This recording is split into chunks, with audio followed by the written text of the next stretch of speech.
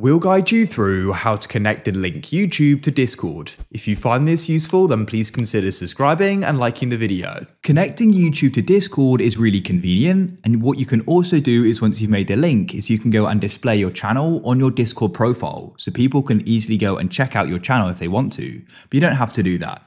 Go to the bottom left. There you need to locate the user settings, which is the gear or cog icon. Go and click on it. In the user settings, come over to the left. You need to go and find connections, and you can go and click there, and you can see the different accounts you can go and add to your profile. So what you can do is go and click view more, choose YouTube. It's the last one here, so we can go and click on it. Your web browser will go and open up, and you can choose the account you want to go and link. I'll go and do GuideRealm, so I'll click there. We need to go and give access to Discord. Discord will require access, so I'll select all and then press continue. You should then get a success message like so, and we can close this and come back to Discord, and there it is. And you can choose whether you want it displayed on your profile.